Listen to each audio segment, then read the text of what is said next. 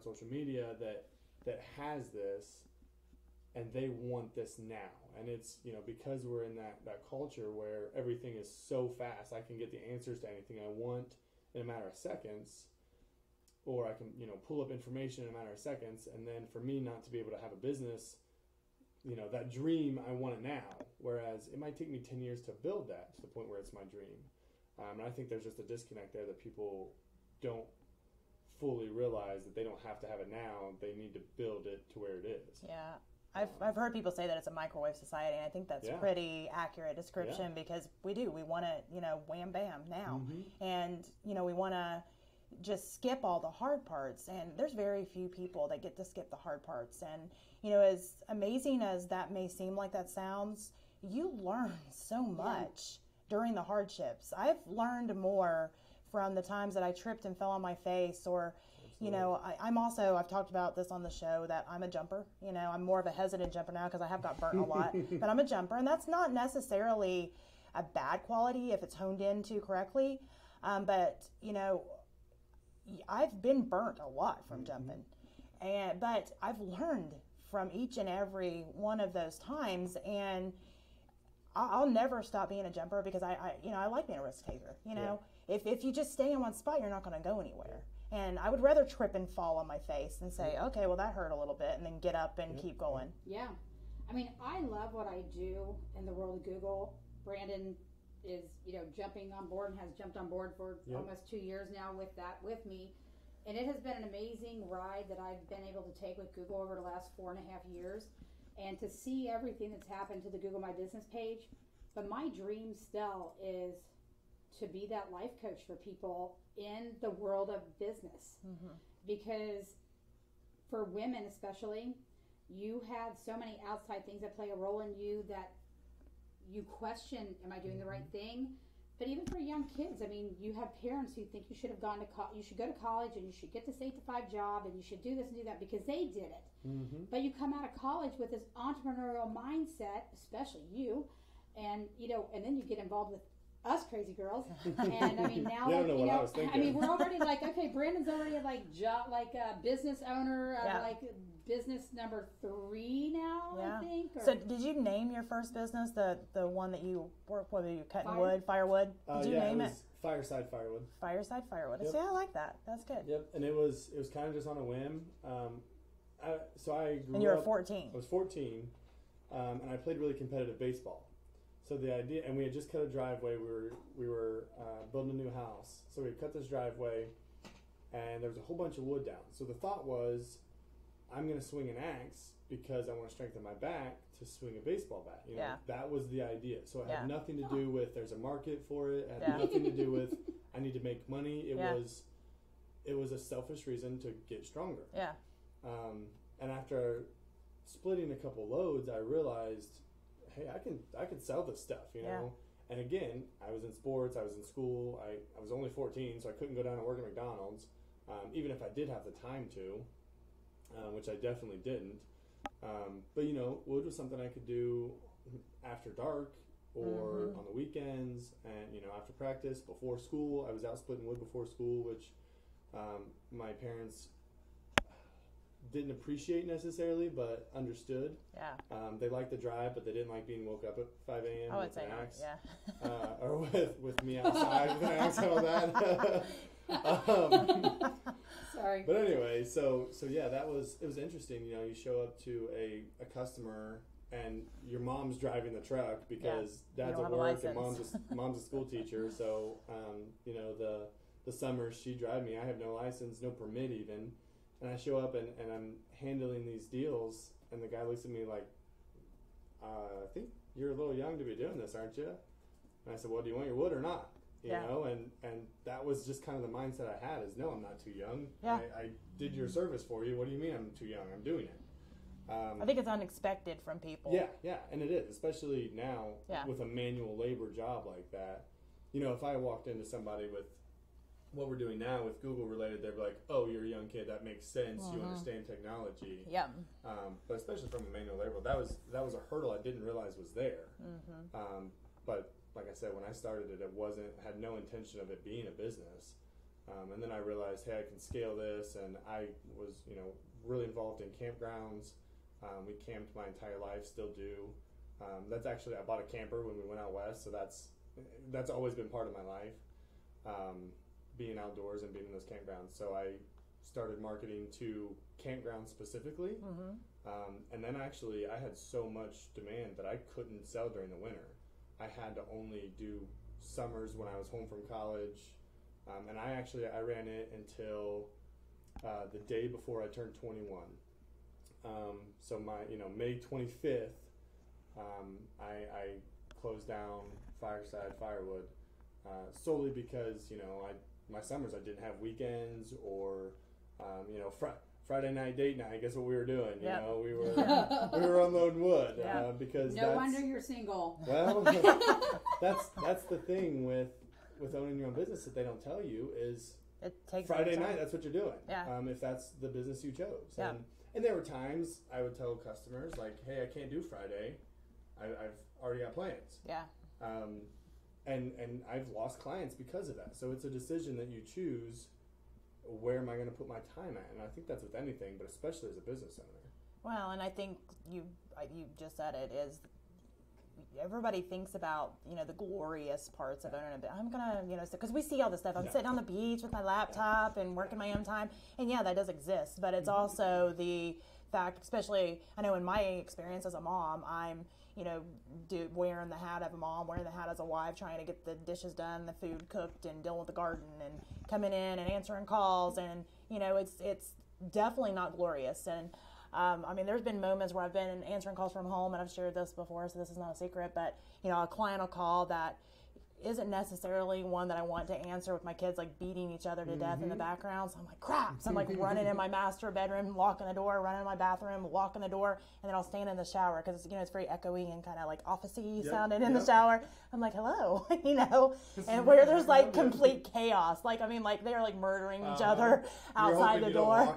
Oh, it's bad. Yeah, they're like, boom, boom, boom, mom, boom, boom, boom. It's bad. So, that's the reality. And that's the part that I think if we did talk about that more, then I don't think people would quit as soon. Because I think what happens, especially if you look at just the amount of businesses that fail their first year, I think they don't realize that first year is like awful. That first year is you're questioning everything at every turn. You're like, okay, is this even worth it? Because you're exhausted. You're not seeing the money come in that you thought, because you thought, you was just going to plug it in like a machine and it was just going to be like, bam, and it's not like that. So you're questioning, are you good enough? And then, of course, all the little voices come in, well, you shouldn't have even tried this. All you did was waste money to start this and just go get a job or, whatever all your voices are in your head. And, the idea that so many people quit so soon, I think is one of the driving forces for me as far as trying to help people to know that it's okay that you want to quit. There was times that I would go home and I'd go in my room and I'd sit on my bed and I would like ugly cry. Oh, yeah. And I'm like, I can't do this anymore because, I was exhausted and I was frustrated and, I was on my side killing myself. And, clients don't understand a lot of times because, they don't get to see the back workings. And that's like that with any industry. Think about what you're all trying to balance. They don't understand the backside of what you do and the volume of clients you have. Not just even that. That's no excuse in that respect. But the volume of work that goes along with each client. And if every one of them wants you to hold their hand in the way that possibly they do, if they could look at it that way and say, I have 62 clients that all want me to hold their hand. Yep. And I have one client right now. And I have two hands. Daily. I have two hands. You do the math. Yeah, no kidding. It's like that with any industry if you think about it. We're all so quick to judge. How many times have you gone to a restaurant and it takes forever for you to get seated? And then you go sit down and it takes forever for the waitress to come. And then, your food takes forever to come. And I think that's that instant gratification. Yeah. Everyone wants it now. And they don't realize, and I have waitressed, so I can come from the other side, that they probably are short, grill cooks, and somebody didn't show up, and they've got customers that are screaming at them, and they're tired and exhausted because maybe they've got a baby that kept them up all night. There's so many things that go on that we're so quick to kind of jump and say, oh my gosh, this sucks, and it sucks for me. Yeah, it sucks for me. I've been inconvenienced, and that, that was one of the things that I started to see when we were kind of all like quarantined in our own homes and nobody could do anything, is that I started to see a little bit of that going away. There was more understanding. I feel like it's starting to go the other way now because everybody's like gone back to their kind of normal. Yeah. But during that time, I was watching a lot of stuff going on social media, and there was so much understanding. I was like, oh, well, maybe this is like the world healing, but blessing in disguise. Yeah. Oh, in some ways, I think it was. Yeah. I really do. Well, there are things that, like, I think I was talking to my mom. Her and I had this conversation. Like, there are things that have been implemented during this time that I hope don't go away. Oh yeah. Yep. I'm like, I kind of like that. Let's keep this. yeah. Well, like the idea of people being able to work from home, even if you are the person that works for somebody else. It's a lot of pressure. That was one of the things that kind of prompted me to go out on my own in the marketing world, because I always did the wellness, but I needed to make more money, so I worked for somebody else in the marketing world for the longest time until I had my 11-year-old son who's autistic, and it's hard enough with a kid that's not on the spectrum, and having a kid on the spectrum, you never knew what kids you were waking up with. So he would have hard days, and I've shared a lot about this as well. Just having a special needs kid is isolating. It is so isolating because it's hard for somebody that's not in that world to understand that world. I mean, they feel sorry, which nobody wants to feel. I don't want anybody to feel sorry for me. No, I don't want pity. But to have somebody understand is like, wow. But I would have meetings at 7 a.m. Well, if he was having a bad day, that meeting wasn't going to happen, and that was just like, it was so stressful. That finally I was like, okay, I'm just going to have to quit. I'm going to have to quit. And I ended up quitting, and I was not sure what I was going to do, honestly, because I was like, because I mean, we, like most people, you build your life on the money you make. Yep. You know what I mean? Yep. So we had built our life, and we have 1,000 kids, and I'm like, okay, well, what am I going to do? So I just started freelancing, and I never planned it to be a business. It was, when my accountant was like, okay, you're going to have to figure out, you're either going to have to run this like a business, or I'm like, all right. So I started thinking, what is it that I want to do? Because as as a freelancer, I was like, oh, you'll pay me to do that? Okay. Sure. So, I mean, there was no you're doing whatever. Yeah, there was no design on what I wanted to do. Especially there was no with plan. 7 kids and no income, you're doing whatever I did everything. I mean, I did so much stuff. I was like, okay, yeah, I can do that. Yeah, I can do that. Yeah, I can do that. And if I didn't know how, I would watch a bunch of videos and figure it out and give them a discount. Well, you'll be my first person I've ever done this with, so I'm going to give you a deal on it. But I learned a lot of skills doing it like that, too, that really has helped me in the long run.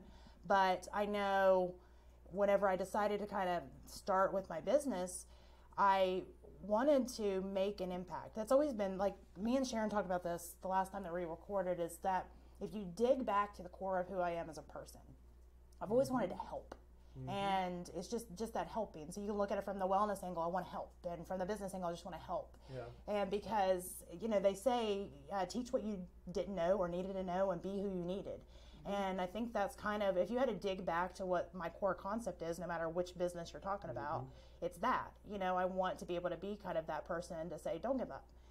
Or maybe it is, okay, this is a terrible, I've said that to people, this is a horrible idea. I know that you're set on it, but let's not. Well, I think I can agree with you there with, people always ask me, like, what do you see yourself as? It's hard. You have no idea. That's all over the place. But I think if I dig back, the one word, I guess, I always consider myself is teacher. Yeah.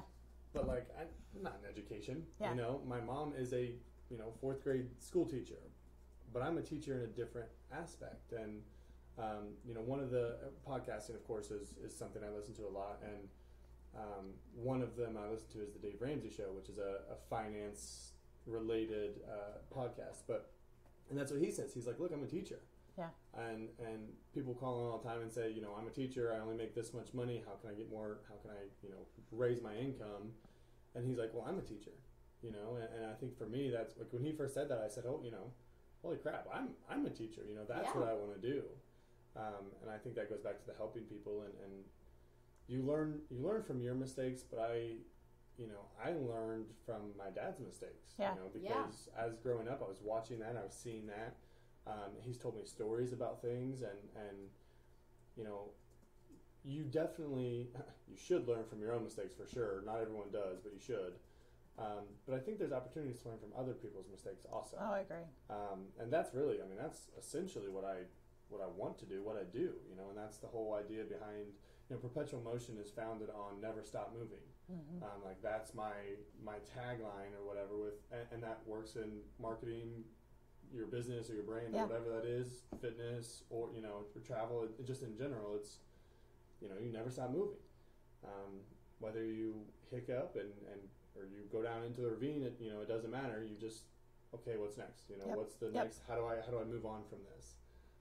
And I think that point right there is what, in my opinion, I know we all define our own success, and I say that a lot.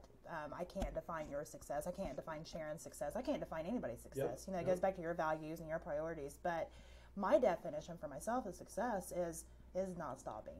Is when I trip and fall, and like you said, fall down a ravine and burst into flames, and I drag myself up the other side, bleeding. I'm like, all right, well, that sucks. You'd be the person to come back as a zombie. Yeah, I would. That's just how it goes. I'm not the give up type of person. Now I've said it, like I said, I've had the day where I go home and I'm bawling and crying and I'm just exhausted and tired and I'm done at the moment, but I'm only done for that moment. Yeah. I can't just quit. Now, that being said, there are times where it becomes evident that whatever dream you're chasing, it just doesn't fit. Yeah. And you have to know how to realize, and that takes time and experience, but you have to know when to realize, okay, is this just part of it? Is this the climb, to get there? Or is this something that I'm trying to shove a round peg into a square hole? And I think that's where, first of all, that's where reset comes in. Yeah. The whole mindset there, we mentioned earlier. But also, I think that's where surrounding yourself with other people comes in. That core group that's willing to kind of speak truth in your life that says, hey, you'll get through this. Keep moving. You're almost there. I can see it for you. Yeah. Or, them being able to be honest with you to say, hey, you're chasing your tail. Quit wasting your time with this. It's not possible. Take a step back. We need to take a step back and reevaluate what you're doing so you're not wasting time and money and effort and emotions. I think that's been a big lesson for me. That was probably the hardest lesson for me to learn, is sometimes stopping. Yeah. Because, if you put yourself in that mindset where you don't stop, because I've been like that. I started working when I was 14 too. By the time that I was 17, I had 3 jobs. Yep. You know what I mean? It's just, that's been my mentality. But just because you're running doesn't mean that you're actually going to get anywhere. For so many years, I was just on a treadmill. I was busting my ass and I was cranking it out and I was getting nowhere. Yeah. I was dying. I was like, oh, I'm getting somewhere. I was getting nowhere. And you hop off and you realize you're in the same dirty basement. Same spot, and I just couldn't figure it out for the longest time. I would watch other people that seemed like everything comes so easy. Mm-hmm. I'd even make jokes about it. And really it hurt me, but I would make jokes about it saying, okay, well, they just are floating around on a cloud of awesomeness and I'm tripping and burning over here. It made me mad because it just seemed like everything comes so easy to everybody else. And I think it was because I was on the treadmill and I wasn't on the path I was supposed to be on, because it does get easier. And, going back to the hardest part for me was the pausing, the stopping, that I make myself stop now. I make myself, even if I don't want to, even if I'm like, oh, I gotta get this done, I actually schedule it in, and I have to schedule it in. I do too. But I have to schedule it in, and I'm one that I'm very outdoorsy, so I make sure I'm kayaking and hiking, and I'm outside, and I can breathe and I can think whenever I'm out there, and that allows me to kind of think about, again, what am I doing? Because for so long what I was doing, it's not that it was bad. It was great for somebody that didn't have 7 kids and somebody that didn't have my life, but I have my life. And I didn't want to give up my life. Yeah. So I needed to alter my trajectory to say, okay, well, this needs to align with what my life is, not what somebody else's life is. And I think that was the biggest thing, is being able to stop and say, okay, well, I need to nudge this over a little bit, to be able to think and kind of piece that out. And it seems silly that pausing was the hardest part, but it was. But it's made the biggest impact, to be able to stop and think. And again, I'm the jumper, so that's like the opposite of my first. So, but now I make myself, and even if I come up with a new idea, which I do, as you all know, every second almost, I write it down. I have a notebook just for ideas, and I write it down, and I put that in the we'll look at it later pile. And sometimes I look back and I'm like, okay, that's the dumbest thing I've ever thought in my entire life. And sometimes okay, well, that goes to another time. I've got 2 two of them. One's kind of like a brain dump, and one's like, okay, well, this might actually have some merit at some point. But, I would just chase it. I would just jump and chase and jump and chase and jump and chase, and again, stay on that treadmill and, get nowhere. So I was trying to find that easy that I thought everybody had, Well, and I think that goes back to what we mentioned earlier with no one tells you about the bad stuff. Yeah. All you see is the good things, and then you jump like that because I want it good. And if you actually spend the time to talk to those people or speak with those people about, hey, how did you get to the good stuff? They're going to tell you the decade prior that was not good stuff. Yeah. Mm-hmm. Or that middle section that we mentioned that you never read about or you never hear about. It's because no one talks about it. No. Because it sucks. It sucks. I don't even want to think about it. Yeah. And I think that's the same thing. I think there's some things that I'm glad that I got out of and jumped to something else. But there's some things it's like if I would have stuck it out, it would have been good. But I was so afraid that it was a terrible idea because it wasn't like instantly amazing. Yep. That I would, pass it on, and I would. Or no one loved it as much as you loved it initially, so you're like, oh, well, this is not going to work. Yep. And, I heard somebody, I don't remember what podcast it was, so if you hear this, I'm not stealing your info, but I heard this the other day where they were saying that, they didn't even realize in the moment how amazing something actually was. Because they never paused. They never paused, and they look back and they're like, wow, because now they've been out in the business world long enough, and they've been through the gamut, and they look back and like, wow, okay, I actually was like rocking it when I felt like I was drowning, and I felt like I was failing at everything. I felt like I was sucking it, and I mean, I literally almost quit and went back and got a job. I was right at the cusp, and I see that now. Yep. And sadly, I stepped. A break or, and I mean, and I think that happens a lot, and I think that's why it's so sad to see a lot of these businesses just go under because again, most of it happens in the first year, and that first year it's especially if you try to start a business this year. Yeah. Oh yeah, this year is a whole different ballgame. I think one of the biggest things I've seen, having done business consulting from basically all my years in banking, you technically do business consulting with your clients, but I mean, doing nothing but business consulting from 2005 up until 2016 when I became more of a confirmed business consultant in Google. I think one of the biggest things I saw is that I would say, do you have a pro forma? And people look at me like I grew two heads and go, what's a pro forma? And I said, what's an accounting process where you create, this is what I need to make, this is versus my expenditures so I can keep the company alive, and then what does that look like from a year out, 2 years, 3, and sometimes people just didn't even know what their costs were immediately. Yeah. And, we know how much that can kill a business. Oh, yeah. Because you can't just throw a number out there, excuse me for saying this, but out of your ass, if you don't have anything to back it up. And a lot of people don't factor in taxes into that. They don't factor in how am I paying myself. They may look at it and say, oh, okay, well, if I charge this, I've got 6 hours into it, so I'd still make pretty good money. And then all of a sudden, their 6 hours became 12, and they're like, wow, I just went from making $30 an hour to $15 an hour. Which a lot of times it will go to me as well. I literally could have hired a college kid for $13 an hour, and it would not have been my time. Yeah. I do a lot. I am beginning to dabble in real estate, and I mentioned that my father does some real estate stuff. So him and I were running numbers on this property that I was looking at investing in. And we were talking about, how many years until you get your money back? What's that initial investment versus how much are, the rental properties? So how much are you renting them for? What's the monthly thing there? And, you run all the numbers, and then you're like, okay, that's perfect. In a perfect world, that happens. Yeah. But you don't have 100% occupancy. Nope. And then you have you can damage. Maybe plan for 80. Yeah. What are your maintenance fees? What are your property taxes? What's your, your mortgage payment? What's all the, and then what's your interest rate? And there's all this stuff that comes with, that particular aspect. You've got it on whatever industry you're in, whatever business you're running. And that's where I think I'm always going to go back to talking to people that know what they're talking about. Yep. I have people a mentor there. of mine that has real estate, and then obviously my father is as well. But when I was in Terre Haute, I had a couple mentors in different aspects, and one was in real estate. And I talked to him a few times about what's this look like, and someone that can actually, that you trust enough to take their opinion, and they trust you enough to be able to tell you when you're screwing up or when that's a dumb idea, and they're not going to hurt your feelings. Yeah. Those are important. Those are probably the most important people to have in your life. I agree.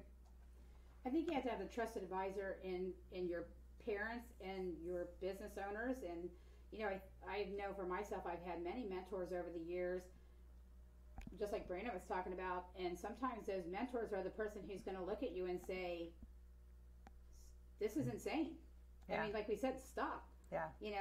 And I've had one of my mentors that I had when I lived up in Indianapolis, great guy, was a business consultant for 25 years, knew that I was doing it, partnered with him on a project, and I learned so much about being a better business consultant. And a lot of it was just like actually having a list of things that we were guaranteeing that we were going to provide to the client in a time frame upon which that was going to happen.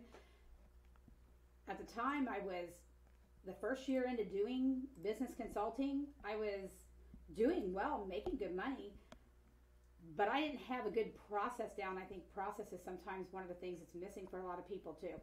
Oh, I agree. And I think it's because when you're thinking about it from the outside, it's hard to explain exactly what you do because to you, it's so different all the time.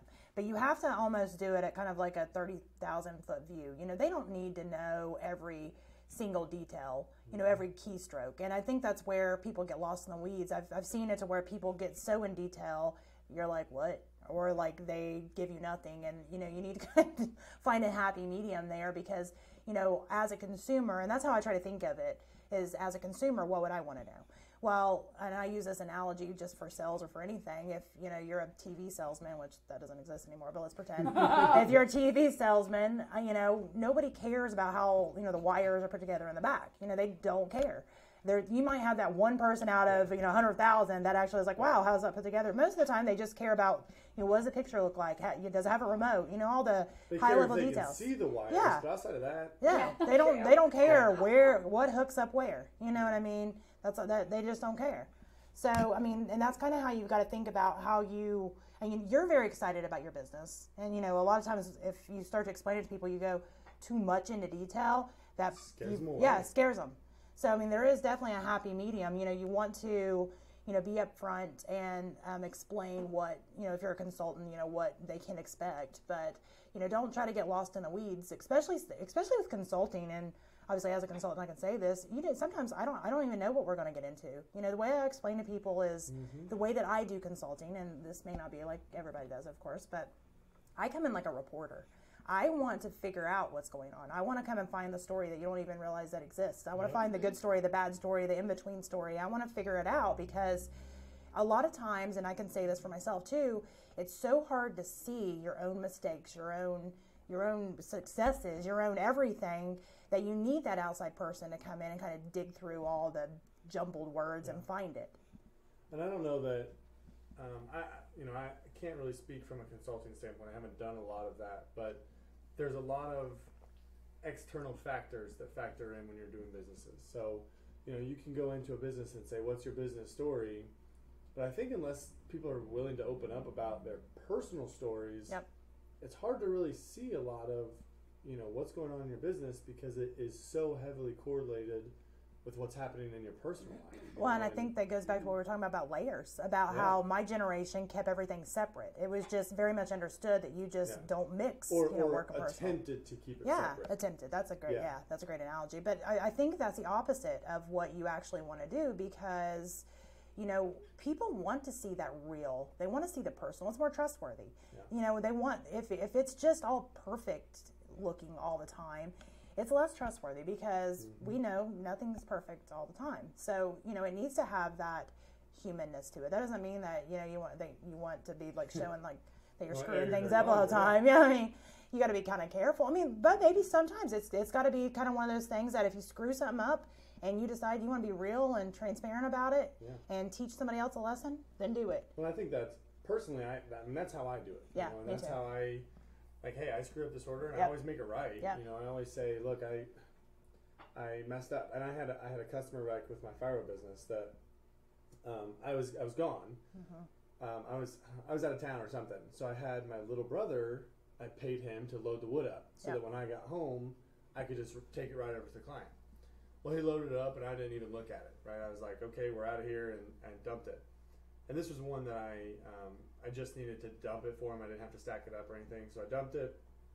A couple days later, he sends me a text and he says, hey, I just stacked it all up, and we're a little bit short here on this. And he sent me a picture of it. And you know, I asked Ethan, I was like, where did you, you know, my brother Ethan, I said, where did you get this wood from? And it turned out that it wasn't a full rick that he took from, and there was like 3 in it. So he ended up getting like 2.5 when he ordered 3. And I like, look, I was like, I paid someone else to do it. I paid my brother to do it because I was gone, and I just brought it over and didn't even look at it. It's my bad. I took him a full load, you know, to make it right, and plus his inconvenience. But that's something I was open about. And from that day on, he ordered from me for another like 4 years until I shut it down. Because he's like, look, I appreciate you being real with me, and you know, people make mistakes. It happens. Yeah. You know, so and it wasn't like it was a make or break thing. It was just part of it. So I've always kind of tried to be upfront and honest, and it is what it is. I made a mistake and own up to it and move on. So well, and I think that's important to do that because, you know I've made plenty of mistakes, and every single client that I have has as well. So, you know, and if you would have come up with some kind of BS excuse, you know, he probably would have been like, I don't know about this guy. Well, they would have called my bluff. Yeah. And not order from me again or something, you know. And it's better to be real, and it's better to say, you know what, I screwed up, because I mean, it happens. You know, you can overlook something, or, you know, be late on a deadline, or miss a deliverable, or, you know, whatever it is, you know, depending on your business. It can happen. It's just, the idea is be real and, you know, try to make it right. You wouldn't believe how many times, and I say this, it really kind of knocks on myself, but in college, I miss deadlines all the time. Yeah. You know, I was heavily involved in my last 2 years. You know, obviously I was working with Extend, but I also worked at GNC, and I also worked on campus. Yeah.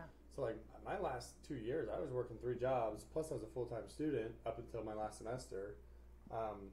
So like, yeah, I miss deadlines. I hate to say frequently, but more often than not. Yeah. And you know, I was always upfront with professors, and like, hey, look, you know, it wasn't my grandma didn't die. I just missed the deadline. Yeah. And they, you know, the majority of the time, of course, you've always got some outliers, but the majority of the time, they were like, look, life happens. Yep. You know, I get it. You work 3 jobs and you overslept and missed the deadline. You overslept and missed class. You know, whatever it is, life happens.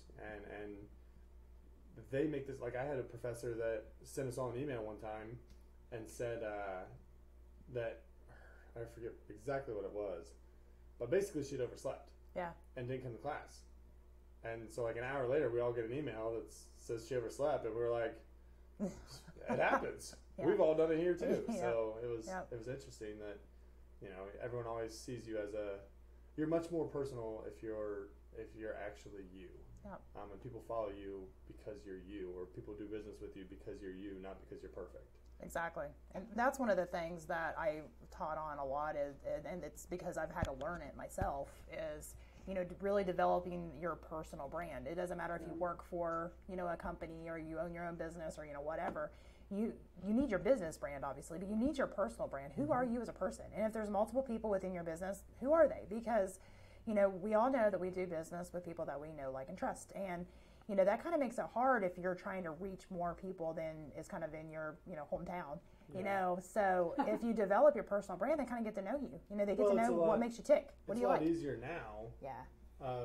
You know, like my YouTube channel, you could reach millions of people on, you know, via YouTube or social media in general. Like, you know, whether it be Instagram, who, you know, I'm very open about my life on both things, you know, and on both platforms. And so it's much easier now to be personal at a larger scale than it was 20 years ago or whatever. But I still think a lot of people are not utilizing that. No, and I think a lot of people hide it. Yeah, you know, I think a lot of people you know, because YouTube, you can edit and clip out the bad parts, so to speak. Or because Instagram, you only post the best picture. Yeah. You lose a lot of that personal.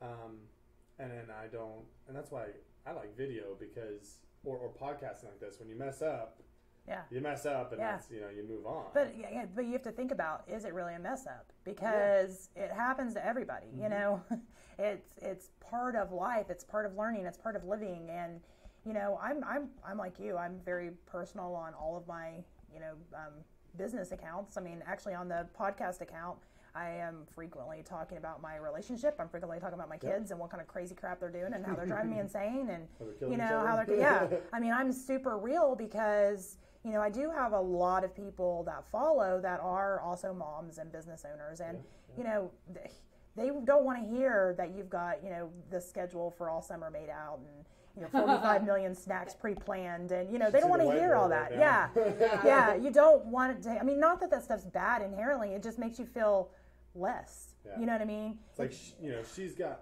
her life together. What am I doing with mine? Exactly.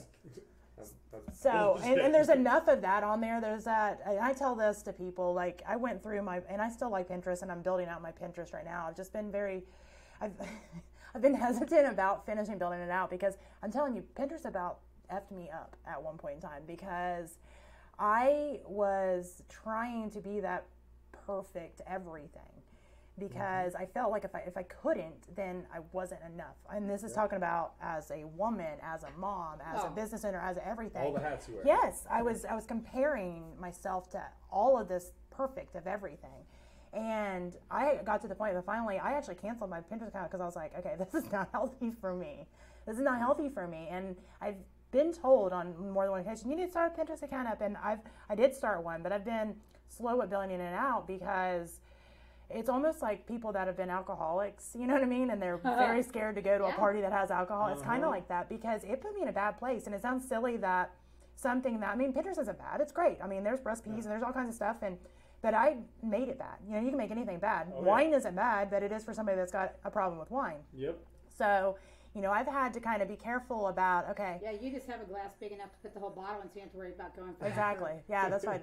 But see, that's different, because I don't consider myself an alcoholic. I am a social drinker. Social drinker. So anyway, but yeah, I mean, I messed myself up. Like, I was not my best self. I was self-loathing. I had lots of self-loathing issues from, you know, and I've talked about that on here too as well, from lots of stuff that went on, you know, when I was younger. And, you know, you carry all that stuff, you know, back to, you know, you don't deal with your baggage. You bottle it up, don't deal with the baggage. And then, you know, it starts coming out. And it came out in this, I thought I had to wear this mask. You know, I thought I had to be this perfect. Everything, because, you know, quote unquote, everybody else was. But see, they wasn't. They were just showing their highlight reel. They were showing oh, this day I did this wonderful thing, and the rest of the house is a shithole, but this corner I got done. Let me take a picture of this so I can, you know what I mean? Because I've had people come to me and say, oh, well, you wouldn't understand because you've got it all together. I'm like, oh, girl. Apparently you have not looked at very much of my stuff, because I'm pretty real. I do not have it even halfway together. You know, I don't think there is such a thing as all together. I mean, there's not. You know, there's no. I mean, there's. I don't want to be all together. No, there's things that I do and I do well, and there's things that I suck at, and I feel like, you know, if I'm focusing on this over here, then that over there starts suffering. And I mean, it's like that with life. That's how it is. It's, you know, it's not this perfect balancing act. It's, you know, like right now, I'm here recording this, and my 18-year-old's babysitting. I'm going to go home. My house is going to be like hit. It's going to be hit. I already know it. And I have to mentally prepare myself for that. Well, it's like when I was growing up, I have two brothers, one older and one younger. And all three of us are just as opposite as we could be. You know, my older brother is very, you know, he doesn't touch computers. He barely gets on his phone type of thing. Whereas that's my business. That's my life. Mm-hmm. And you know, my younger brother is he's very techie too. Like, he replaces my phone screen when I crack it type of thing. Oh, wow. You know, Wow. Super techie. Yeah, he's that techie. Like, you're over here messing with the podcast stuff, and we're all confused by it. And I was going to call him and be like, Ethan, how do I do this? You know, he's that level. Yeah. But Garrett doesn't touch computers. But if you're like, hey, I need to swap, you know, put new injectors in my truck. He'd have the motor and the transmission out in, you know, a couple hours. Whereas it's going to take me days and weeks, and then I'm going to take it to the shop anyway because I'm fed up with it because I don't know how to do it. And it's just something that growing up and I hate that society is like this, but you're really judged on two things. You're judged on school and you're judged on athletic ability. Yep. That's pretty much what you got in school. I agree. And not to toot my own horn, but that came relatively naturally to me. I was always outdoors. I enjoyed school. I enjoyed school as much as someone could, I guess. But that always came natural to me, whereas Garrett was very hands-on and wanted to work outside, but didn't want to be behind a computer or reading a textbook or anything like that. And he was athletic too, but still, that was just one of our differences. So there was a lot of times where we disagreed, or we had arguments, or really fights even, because whatever happened to be the case, it was just two different personalities that were being judged on one thing. And I always compared myself to that growing up. Like, Garrett would go out and change his oil, and I'd be like, man, I don't know how to do that. Of course, now I do, but at the time, I was like, I don't know how to do that. Yeah. So I felt lesser than that, even though... And probably more so as a guy. Yeah. Well, in that perspective, yeah. And of course, that's why I now taught myself to do that. Yeah. But it's just a different aspect, and mechanically, I've come to the conclusion that, like, that's not my strong suit. Yeah. I would rather pay him to do it and me do what I want to do and like to do and I'm good at doing. And it's just two different people, so I don't need to compare myself to those that are doing those things, because, and I'm hoping they don't compare themselves to me working on, in Google or in, whatever I'm doing, flying the drone or whatever the case is. So I hope that's something I came to the conclusion and realization of. It is very hard not to put yourself, like, at the standard you see, like your siblings. And Marie and I have talked about that a lot. I mean, because I had a brother that I'm not sure he ever really cracked a book to study. And, I studied my tail off to be a C student. Yeah. And so, and it was hard because him being so close in age to me, I got even compared to him by the teachers, Yeah. And it makes you struggle so much. Yeah. And I even hear it in my nephew. My nephew did not make it through college because it just was not for him. He has struggled to figure out where he belongs and just only recently became a personal trainer. And I think he's going to be amazing at it. He's been working with me, and I can't tell you the amount of times in my basement when he's been there helping me to work out, to get myself in better condition. He tells me, well, I'll never be my sister. There's 6 years between them. Yeah. But she was a dancer, gymnast, cheerleader, good at school, got accepted every college she applied to. College comes natural to her. She's going pre-med.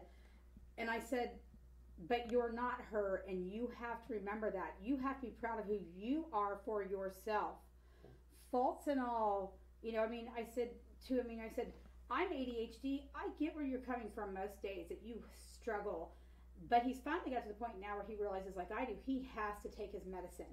And part of his problem is when he got out of high school, he thought, I'm independent, I'm on my own, and I'm not going to take my meds because I just don't want to. And so, he's grown up, he's matured, but he still has that same problem that I have. He still has that sibling that he puts himself against and says, I don't measure up to. I never tried to measure up to what my brother was.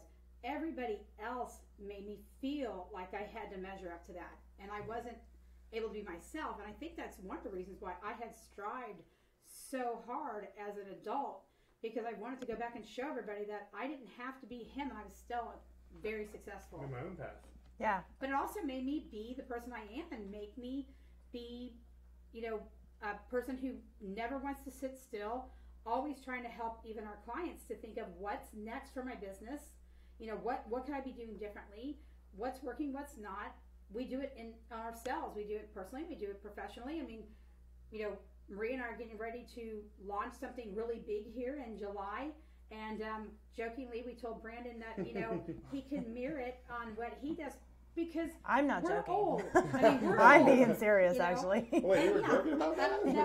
Well, honestly, I was like, I'm not. But I mean, like, Marie and I are older, and Brandon is just out of college.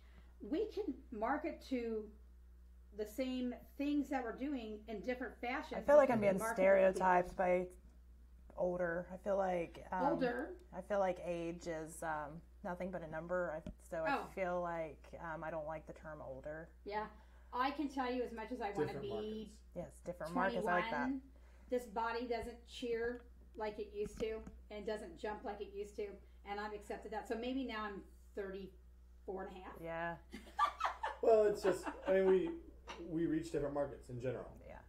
You know, how many women, mothers are listening to this podcast, and how many of them are, 22-year-old college grads, male college grads, who want to who not own work their for business, somebody else. or like and that's just a different demographic that when you Yeah. guys, launch, you're going to reach people that I would reach other people, and that's what. And like we have another gal who is in our company who, would like to do the exact, take and mirror what we're doing to her demographic, and she's 30 and single. Yeah. And I think that goes back to developing your personal brand, because you're going to naturally pull in people, that are kind of like you or, whatever. And you're going to naturally repel the other ones, which is okay because that's not your target anyway. Well, that's what I mentioned to you earlier about how long term I want to start a gym. Yeah. Not necessarily because it's a moneymaker by any means, but because... Well, that's okay. If you understand that, that's fine. Yeah. Okay, Marie doesn't have to talk to you about this is over. No, I know gyms just it's the maintenance. It's the maintenance, yeah. But it's because I want to put it in my town, and I want to do training for the athletes. I want to do special events where I can... It's something I'm passionate about, and I want to share that passion more so than make money as a business, which is why I haven't started it yet. Yeah. Because I want to have my business and my lifestyle done, and then launch that on the side. That's the way to do it, yeah. But I do have a friend of mine that is getting his doctorate in physical therapy. Mm-hmm. So, he is going to pull a demographic, and he's talked about renting a space in the gym or the office next to the gym, and then training his clients or doing therapy for his clients in the gym. Yeah, and that then would when be smart. therapy's over, they stay as members and they stay moving and they stay. Well, and you ought to put a chiropractor in there. You ought to put a massage therapist in there. Exactly, and because they pull in different demographics. And a nutritionist. I'm going to pull in the young athletes that that want to build muscle or want to get big for spring break type of thing. Yeah. Whereas he's going to pull in the older people that need mobility training and that kind of stuff. You get someone to come in and teach a yoga class that pulls in a different demographic. Yeah. So that's kind of the idea is you surround yourself with people that aren't your strong suit. Yep. Well, and it keeps it evergreen because the person that comes into you at 18, 19, later on will be the one that he's coming to the therapy. I mean, like me, I was the one that hit it hard and was doing MMA and doing lots of things. And shoot, I can't do that anymore. My joints and my everything else. Now I'm the person doing yoga because I lift and stuff some, but I can't do the things that I used to do. I want to remain physically active. So, and I explain this even to my clients on the wellness side of things. People try to do things the exact same way. We were talking about marketing. People try to do it the exact same way forever. Well, it doesn't work the same. Yep. What is good for you at 19, 20 is not going to be good for you at 40. It's just not. It just doesn't, especially with women. That's a whole nother ballgame. Your hormones get into play. And, I've worked, actually, I just got done working with a girl that her hormones were so out of whack and she was having fertility issues and just all kinds of problems. And I started working with her and I was like, okay, we're not going to want to hear this. I was like, but she was one of those that loved running, ran every day. And I was like, your body sees it as stress. I mean, stress is stress. Stress is stress is stress. Your body doesn't know the difference. So running's not inherently bad, but you're already having hormonal issues anyway. You going out there running 5-10 miles a day is going to further your hormonal issues. And that's causing, so anyway, we kind of changed what she was doing. And, she's actually pregnant right now. So, I mean, it's just working with your body. We think that it's just this, step 1, step 2, step 3, step 4, and it's not always that simple. Yeah. Well, I had literally that exact conversation with my aunt a few days ago. We were out on the boat. We did a camping trip this weekend. We were out on the boat on the lake. And she had mentioned how, since Corona hit, she's gained a lot more weight, but her eating habits haven't changed. She's, nothing's really changed outside of the fact that she owns a bar and grill and they've been closed and her stress levels are just through the roof. And I was talking to her and she's like, I don't know, why I can't lose the weight, I've done the dieting before and I've just lost it again, and then I go off the diet and I get it back and she's like, I know that's the case. I'm okay with that. So this time I go on the diet and it's nothing's happening. I'm still gaining weight. And I said, well, how's your sleep and how's your stress? Yeah. And she goes, they suck. And I said, well, there you go, and people don't understand that takes a toll on you. Well, it does. From a wellness standpoint, but. It does. Yeah. I mean, and that goes right into a lot of the business stuff. Like I'll end up going in to consult somebody on all their business needs, and I find out that they're not sleeping, and they feel like crap, and they can't focus, and they got brain fog, and we end up kind of segueing, and I end up talking to them on a wellness level, because that is, you can move the needle so much further when you feel good. Yeah. Well, and that's when I was in a fraternity when I was in college. And our main thing was, healthy mind, healthy body. Yeah. And those are so correlated, and especially from a male in college, the healthy body part, like we're always in the gym, we're always working on that body part. But the healthy mind is something that no one ever. Yeah. And I don't say no one, but lots of people stereotypically, males don't focus on just in general. Well, especially with other males. Yeah, they see it as not masculine, and I think that's starting to go away a tiny bit, but it is. It's still there. But it's a conversation that you have to have with a lot of them. Yeah. Is, hey, how are you? How are you sleeping? How's your stress? How are you? Like I know I see you in the gym and you're doing good there, but how are you? And that conversation. I agree, it's starting to happen, but hasn't happened enough yet. Well, and I think that needs to be something you talk about, because I know from, my level, I talk to women because I'm a woman. I can't say what it's like to be a guy. I can't say, because I've never been a guy. So, I can teach what I know. I can teach from my experiences. I can teach from all the little layers of crap that I've been through and be like, this is how I felt. This is how I dealt with it. And I've been through some crap. I've shared that on this podcast. And it's kind of one of those things that it defines who you are, but not in the way that you think, that the negative way. Because I hear people say, "Don't let it define you," and I'm like, but do you not want it to? Yeah, I kind of want it to, not the negative way, but every single thing that happens in your life, good or bad, it kind of leaves a mark. Yeah. Sometimes it's a scar, sometimes it's a birthmark, whatever it is, but and hopefully that scar one day is just a good story. Yeah, and I think that's the key. I think is not using the negative terminology of let it define you. I mean, I agree, don't let it define you in that negative way. Don't let it, make you think you're lesser or, whatever. Yeah. But, learn from it. And the more that I talk about that kind of stuff, the more that I teach about that stuff, the less the scar shows. Mm-hmm. I know it sounds silly, but the less that all of those scars show. Mm-hmm. And I think it's because, you talk about it and you share and you help, and at that point you're able to forget the painful part and it becomes a positive story. Yeah, I always think of it like an interstate, or I like to use the word detour. Yeah. I can take I-70 all the way out west, or I could take all these little detours and see, like when we were in Colorado. We did from Colorado Springs to Grand Junction. We could have taken 70 from Denver to Grand Junction, or we went down to Colorado Springs and we took US 50, which is just a little detour, added a couple hours to the trip. But it was US 50, and actually there's drone footage on my YouTube of US 50, and it's like a 3-minute clip of just the drone flying, because it was the most beautiful road I've ever driven. I'll share, if you don't care, I'll share your link. Oh, I love it. That'd be good. I'll put it in the podcast. But that was the most beautiful road I've ever driven on. And we literally pulled over, I think, probably 5 times in the 3-hour drive. We pulled over constantly, and we've got the drone out because it was just amazing. Now, had we stayed on 70, we'd have never known that. And it added time to us, and it wasn't that instant satisfaction of being at our destination. But the journey to do it and the detour that we took instead, and it's not necessarily a scar or a bad thing in that case, but that's kind of how I think about it. Yeah, I agree with you. And I think, if I had not been through any of the stuff I've been through, I would not be literally the person I am today. and I wouldn't know the things that I know. I wouldn't know the things not to do, or, you know, I wouldn't know anything like I know now. And I wouldn't be the podcast person. Wouldn't exist, yeah. and the business wouldn't exist. It just, it would have changed everything. And so, you know, one of the things that I've done on a regular basis is on the show too, especially, is just say, you know, if you go back and tell yourself, you know, a few things, what would it be? And, you know, I'm not saying that because I would change anything about my life. I wouldn't.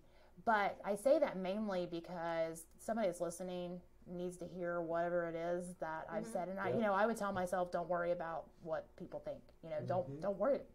When I quit giving a crap about what somebody thought, it was like freedom. You know. Yeah. Well, you should hear some of the comments that my mom gets. Yeah. You know, I'm like I said, I'm 22 years old, and I just graduated college, and I bought a camper, and I took it 6,000 miles across the country. Yeah. I spent 2 weeks on the road, and you know, it was gone. And people are, you know, and mom's told me some things. People are like, you know, how can you let he's a kid. How can you let him drive 6,000 miles across the country? And mom's like, first of all, it's not up to me. He's 22 years old. Yeah. I had kids at 22 years old, you know. Yeah. So she's like, it's not up to me, but also it's what he wants to do. You know, and it's I think it's amazing. Yeah, I mean, I do. And she does too. I mean, both my parents fully supported it and love the fact that I did. I can't wait for you to go again so I can see what's next. I would totally do that. Yeah. If I was single, I would be out there on the road like that too. Now, I don't know that my 22-year-old self also had children, but let's pretend that the 22-year-old self didn't. I don't know that I would have even known again that I could have done that. Yeah. But, you know, maybe you're inspiring that person that maybe just feels stuck and blah, and it fits in their lifestyle to go try to do something like that. Well, I tweaked my lifestyle to fit that. Yeah. You know, coming out of college, I was faced with, do I come full-time and work for Extend? Yeah. Or do I go to Indy? And I mean, I interviewed, and I had offers from 5 or 6 different companies to come work there. You know, a 9-to-5 type of thing. Yeah. Salary pay and guaranteed money and this and that and the other. Some of them had housing options. You know, I could literally have signed it and known exactly what the next 5 years was going to look like. Or I could, you know, come with you guys that's very flexible and we're still kind of in that stage of what do we want to be, what do we want to do, what do we want to grow up. But that lifestyle or that decision fits in that lifestyle that I wanted. Yeah. And some people choose the other way. Some people decide what they want to do and then choose the lifestyle around it. Some people like that security. I don't know that I do. I get bored easy. See, that's my problem. That's my personality. You know, I know it's secure for some people, but that security actually feels like a noose to me. Well, it feels like a straitjacket. I can't dream and not having that security, I think, pushes me. Yeah. You know, the fact that I don't know, I hate to say it like this, but you don't know what you don't know. Next month looks like, next year looks like. Exactly. And that's, I think, the idea why I wanted to own my own business is because I can decide what that next year looks like. Yeah. And if I, you know, look back at the data and the analytics and say, hey, I'm not on track to hit what I'm picturing next year looking like. Yeah. A, I either pivot and reset. Yep. Or B, I you know, push more into it and you know, decide, okay, I'm going to go all in because I'm not selling enough to reach my goal, or I'm not you know, doing whatever it is to do that. And I think owning your own business is hard because you have to be your own boss and you have to tell yourself, go to work and do it. Yeah. But it's very rewarding also. And like I said, you choose what you want to do. I look at my business like, and I've told this to Sharon, you know, Reset's like another one of my kids. I mean, it is. It's because I dreamed it. I birthed it. I went through the terrible toddler years. I mean, it's just like it is. I like that analogy. I mean, that's how it is. Yeah. It's gone through its teenage years last year. You know, where, you know, I didn't make a couple of the best decisions. You know, I didn't look far enough ahead. I jumped without thinking. You know, and that happens sometimes. No, I mean I'm sorry, but I've been in enough businesses to know that I don't think there's a business out there that hasn't done that. But what I did was, you know, I learned from that, you know, and every single great decision that I've made, I've learned from. Okay, well, that worked, check. And every bad decision I've made, within my business and life, I've been like, okay, well, that's really sucked. I'm not doing that again. Yeah, that hurt. But that's what you learn from it is, how do you don't make that mistake again. No, you don't. And, I think that's the key. And I think that realness, when I go in to speak with consulting clients, I mean, I'm always real with them. I'm like, listen, I was like, this right here that you're doing, I made that same mistake, and I've been there. You do not, and this is why. Because if I go in there like, oh, I've got it all together, and and I've never made any mistakes, it's like, okay, I'm not going to connect with that person. They're not going to be real with me either. So I'm not going to fully be able to help them if they're not being real back. It goes back to that realness. Yeah. My dad always used to tell me that, he made mistakes with zeros behind him. Yeah. And that's the truth. We talked about that the other day. Yep. And he, when I'm growing up, he's working 3 jobs, and of course he's got 3 boys at home, and he, put mom through college, and it was hard. And I vaguely remember, because I was a young kid, so I remember bits and pieces of it. But then, of course, him just telling me the stories, and I'm like, how do I prevent that? How do I make it to where my kids remember me before they're 8 years old? Yeah. That kind of, I'm not literally sleeping 4 hours a night and going back to work while I'm trying to start my own business and while I'm trying to do all these other things that it's just hard. It is. If he was the kind of person that wasn't real with me or wasn't, told me what to do now that he knows, but never told me the back end of it, I would have been like, you don't know what you're talking about. I'm going to do it my way because I think it might be better. Yeah. And it's not better. No. Well, and I think that's a good example of why parents, not only business owners, but parents should be. I'm real with my kids. My kids, I'm completely real with them. Mm-hmm. And, I've got some teenagers right now, and of course the teenagers just are in that phase where they think I'm dumb no matter what. But I'm hoping that as they get past that teenage stage, that it's going to stick in there and ingrain in them because, I have friends that hide all that stuff, hide their mistakes. And it's like, okay, well, what are they going to, they're going to have to make the same mistake to learn it. Yep, right. I just let mine shine. I've told my kids stuff that a lot of my friends are like, why the hell would you tell your kids that? I'm like, so they don't go there. Yep.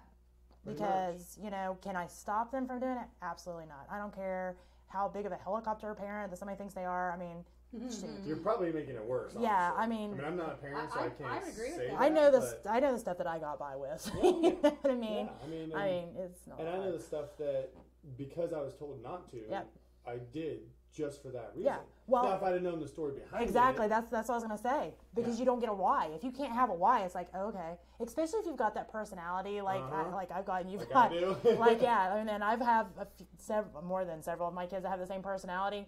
Is that it's almost a challenge. It's like, oh, okay, really? Oh, don't do that. Yeah, okay, bad. but if you give a reason, like obviously you make your own decisions, on a lot of things. Like I can't stop. I tell my kids, I'm like, I can't stop everything you do. I mean, they get rules and stuff based on their age, But at the end of the day, I don't care what parents say. You can't actually stop them from doing Pretty stuff. Much.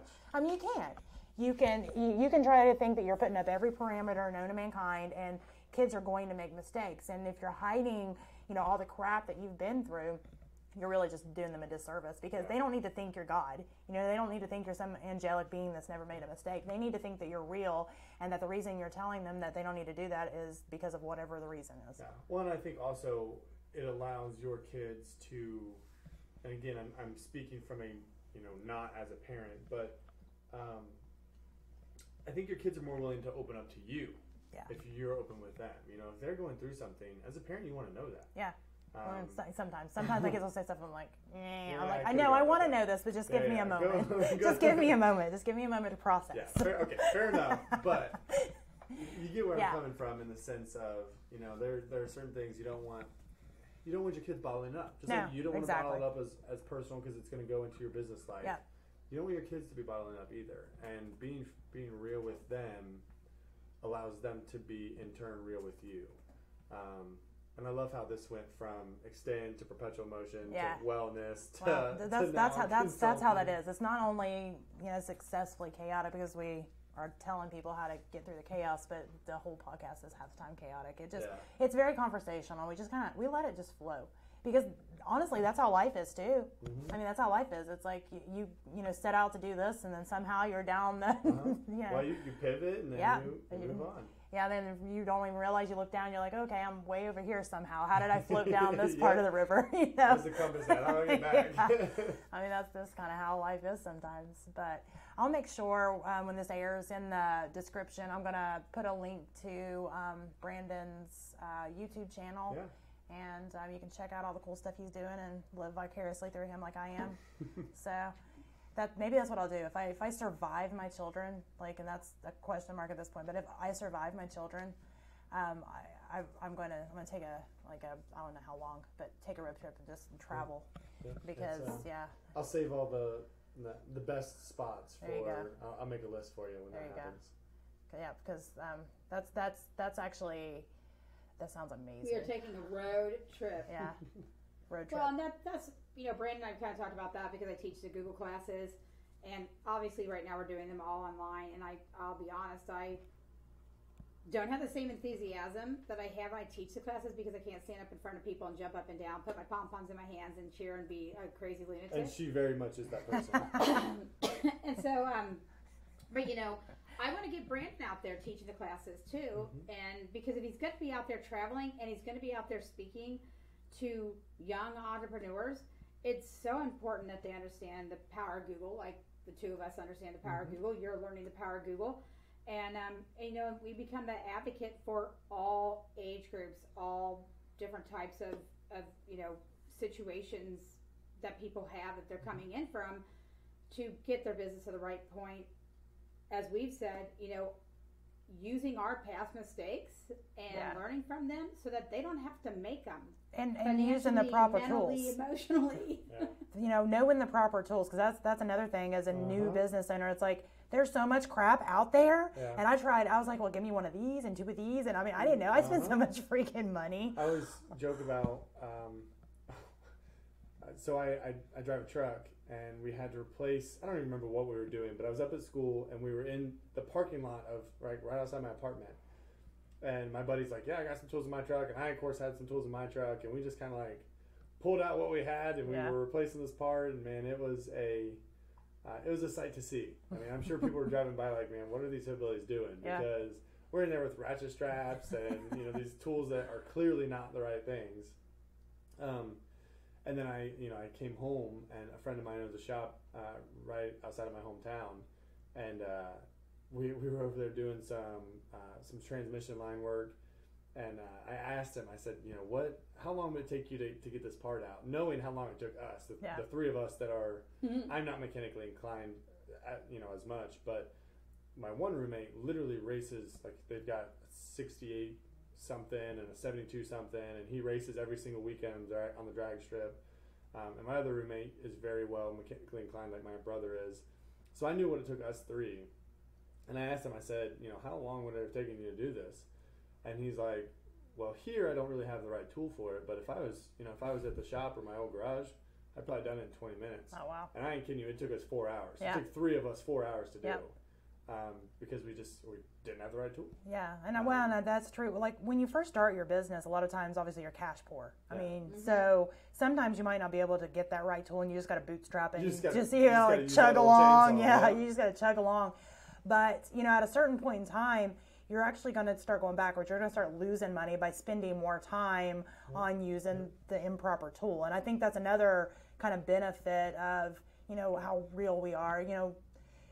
We've made the wrong decisions on even the tools. We've tried a little bit of everything. And, another thing is, there is always going to be the best of the best of the best. And a lot of small business owners can't go there. They're not at that point. But you could, And it's just strategically figuring out what tools will move that needle farther within your budget. And I think that's where a lot of the Google work that Extend does comes in, is that it is crazy cheap to be able to be able to move the needle majorly. Your return on the investment within Google is just astronomical, really. I mean, there's no other platform, there's no other anything that you can say, if I'm going to build up my marketing budget, the majority of my marketing budget I'm going to put into Google, and there's articles, and I think Forbes came out with one October last year. Yeah, it was like the number one thing you should put your money in 2020 as far as a marketing budget is Google. Yeah. I think it talks specifically about the Google My Business page, that it was the most powerful marketing tool in 2020, and you better be paying attention to it. And it is, I mean, compared to other ways, it is so cheap. It's even cheaper than billboards. Yeah. And billboards essentially. Oh, we had a discussion with a client the other day. Billboards are most of the time, unless you've just got like an endless budget and you just have some money left over, you're like, why not throw this out there too? Type of thing. No. You're not doing yourself a favor, because I bet if they would actually, again, do what I say and create a separate number to be able to track the conversion, it would be like nothing. Yeah. Nothing. It would be nothing. I don't think I've ever called a number off of a billboard in my entire life. I know for a fact I haven't. So I mean, it's kind of one of those things like you notice, like, oh, okay, cool, but what are you doing? Because and that's if you notice it with all the other lights. If you notice it, and you're driving, and your kids screaming in the back. Exactly. I agree with you. I don't think billboards are. But if if you're already on the computer though, and you're looking for something, and Google has the information and pushes that to you all, you're already there. I mean, if you're driving, you see something on the side of the road.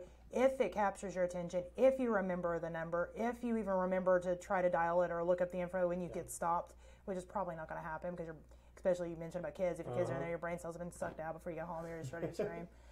But it's if you remember all those things, then maybe possibly. But and what's going to happen is you might remember one word of the thing. So you search like Extend Marketing Partners, hypothetically, and not that we would ever do this, but let's say Extend Marketing Partners got a billboard. Yeah. You might remember Extend. Yeah. So what are you going to do when you get home? Yeah. You're going to Google Extend. Exactly. And if our Google page wasn't built out, then there's no chance of you ever finding us. Yeah. And so the fact that you even have a billboard is great if they call that number or email that email or remember the exact name. Right. But that chance is not. No, it's not. It's a gamble. I don't think it's worth taking. You're better off taking those funds and pushing it to somewhere else. I like to take educated risks. Yeah. Well, and that's the thing. Like, I mean, I explain to people when I explain kind of marketing and all that. I think it's a lot like kind of playing the stock market, honestly.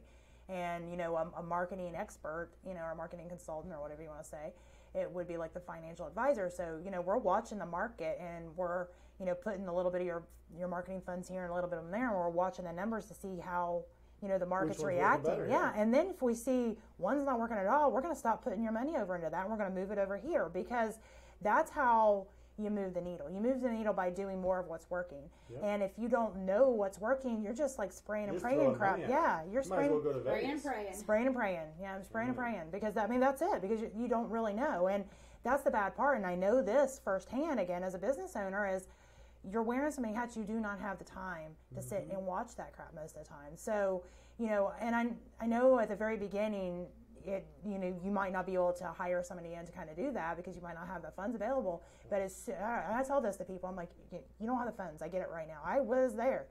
But as soon as you do, this needs to be something that you do, because it's going to move your needle so much more quickly. Yeah, and I think one of the things that a lot of people look at is they say, oh, Google's so big, it's gotta be expensive because it's so big. Yep. Yeah, I mean, and I think that's the biggest thing that people have to understand is, Google is big. Because of that, you can't ignore them. And last year, I say this, I tell this to people all the time, and they're always really shocked, is May of 2019, Google stopped searching the World Wide Web for information about your business. They look at the knowledge panel, which gets searched 4 times or more than your website does to bring people to your business. And then they look at your website. Yeah.